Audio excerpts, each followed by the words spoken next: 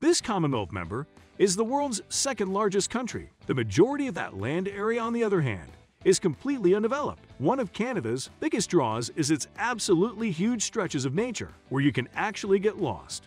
Its national parks are very huge, with breathtaking views. Mountaineering, hiking, boating, swimming, and cycling are just a few of the activities available to outdoor enthusiasts. Visit Banff National Park to see grizzly bears, ski Whistler's powdery slopes, or sample some of Vancouver's freshest wild salmon. There is something for everyone in Canada. Number 10. Calgary. Calgary, Alberta's largest city, is nestled between the Canadian prairies and the Canadian Rockies foothills.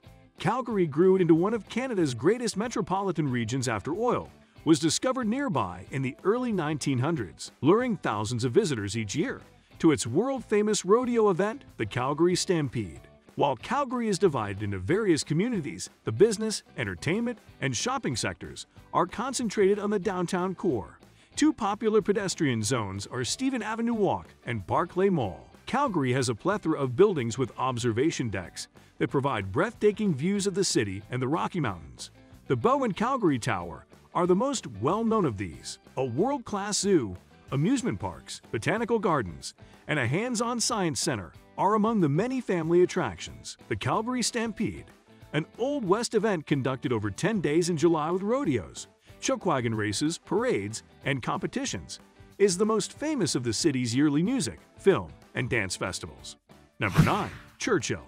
The first time you see a polar bear up close, it takes your breath away. The 2 agonizing days on the train that took you above the tree line and into the tundra to the very border of Hudson Bay are quickly forgotten. Churchill is the only outpost here, and it's situated in the middle of the grizzly migration route. Tundra vehicles set out in pursuit of the razor-clawed animals from late September to early November, occasionally reaching close enough to lock eyes. You may kayak or stand-up paddleboard with beluga whales during the summer. Number 8. Ottawa. Ottawa, Canada's capital, is home to some exceptional national museums and historic monuments, as well as Parliament Hill, and it is situated along the Rideau Canal in a picturesque location. It's also a tiny city, so it's easy to get around and explore. Summer is a great time to visit because there are so many activities going on, such as the Tulip Festival in the spring and the typically lavish Canada Day celebrations on July 1st. When the weather is cold enough in the winter, the canal is transformed into a 7.8-kilometer-long cast-iron skating rink, and the annual Winterlude events in February bring large crowds. There is never a terrible time to visit Ottawa, which is only a few hours away from Toronto by car or train. Number 7. Whistler. This gabled mountain community and 2010 Olympic venue are cast iron after the hairy marmots that inhabit the area and whistle like deflating balloons. It is one of the world's largest, best-equipped, and most popular ski resorts. The village, which originates from the late 1970s and spans 2 slopes, Whistler and Blackcomb, and is just 90 minutes north of Vancouver, is a poster child for aesthetic design, with nary an unattractive building or piece of garbage to mar the natural beauty. Whistler's race into Tre may be skiing, but summer visitors with their BMX and SUP now outnumber their ski season counterparts. The resort has recently acquired an art culture befitting of a small European city, adding to its diversity. What's the catch? Whistler is both crowded, 2.3 million visitors per year, and pricey. Be picky with your dates and don't follow the herd for a quieter, more cost-effective encounter. Number 6. Vancouver Island. Although Vancouver Island is only a 2-hour ferry voyage from the mainland, it may feel like a world away. Most visitors come to Victoria, BC capital, for sightseeing and culture, but the island offers some unexpected and unique experiences if you travel north into the wild and desolate areas. Hikers and campers may enjoy some of the best hiking paths on Vancouver Island, as well as some stunning camping spots.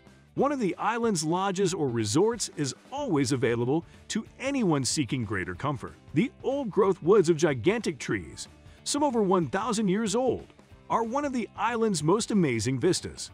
The ancient trees of Eden Grove in Port Renfrew are within day-trip distance of Victoria. If you're driving up the island, stop by Cathedral Grove, which is not far from Port Alberni, or drive out to Tofino to see even more massive trees.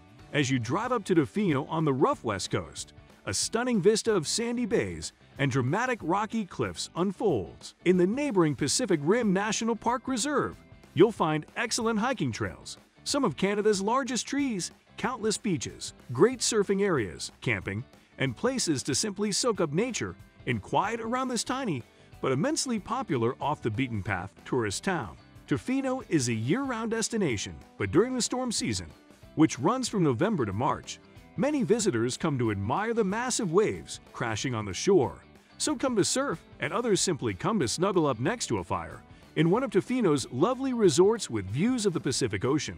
Nanaimo, Parksville, and Qualicum Beach, all on the eastern side with views of the Salish Sea, are other places to visit on the island. Explore Cape Scott Provincial Park in the very north of the island if you want to get away from it all.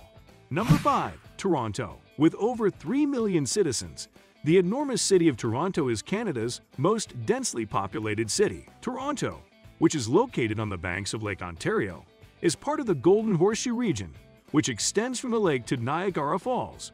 Toronto, the provincial capital of Ontario, is also one of the world's most multicultural cities, with just under 100 ethnic communities calling it home. It's one of the few localities in Canada where more than half of the population isn't Canadian. However, it is this melting pot that gives Toronto its identity. Some street signs are printed in a variety of languages, and each community has its particular cuisine. Among the city's towering buildings and thousands of multicultural restaurants, there's a wealth of culture to be found. The CN Tower, the world's highest freestanding structure, is one of the most famous tourist attractions until it was trumped by the Burj Khalifa in Dubai. Its observation deck, sky pod, and 360 restaurant provide a stunning unbroken view of the city, but the ride up in the glass-enclosed elevator alone is worth it. Number 4. Montreal.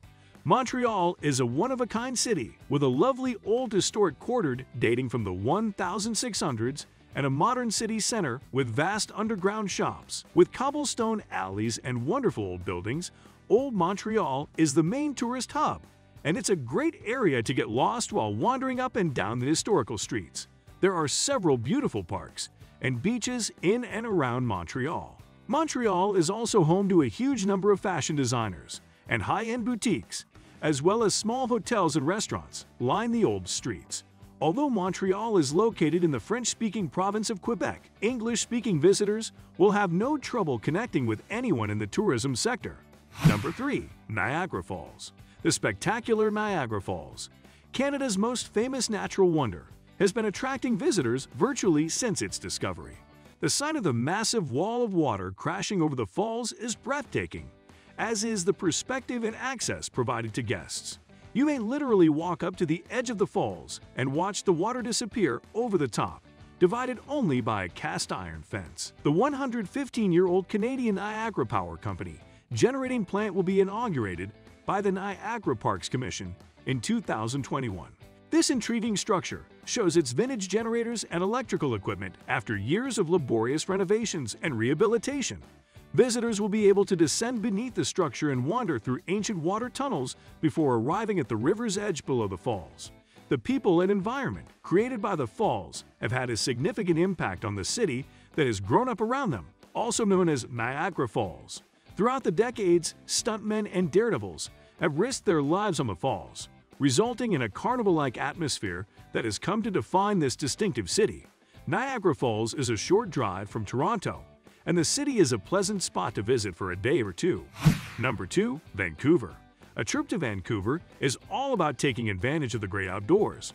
The residents of Vancouver spend their days skiing on Grouse Mountain, swimming at Kitsilano Beach, and wandering around Stanley Park. In addition, this British Columbia city has numerous cultural attractions, including museums and outdoor markets. Granville Island is a must-see. If you're not afraid of heights, the Capilano Suspension Bridge, which stands 230 feet over the Capilano River, is about 5 miles north of the city center. Number 1. Banff National Park.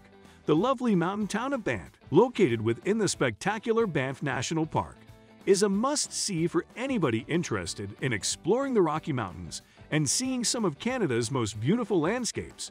This is a tourism town that caters to visitors from all over the world. The turquoise lakes, such as Lake Louise and Moraine Lake, nestled beneath glacier-capped mountains, are a spectacular sight in the summer.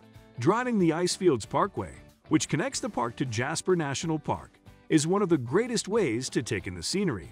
Consider tackling one of Banff's greatest hiking paths if you're looking for a little extra adventure and workout. These classic trails lead to some of the park's most magnificent views. Skiers and snowboarders flock to the area in the winter to experience the slopes of Lake Louise and Sunshine Village, two of Canada's top ski resorts.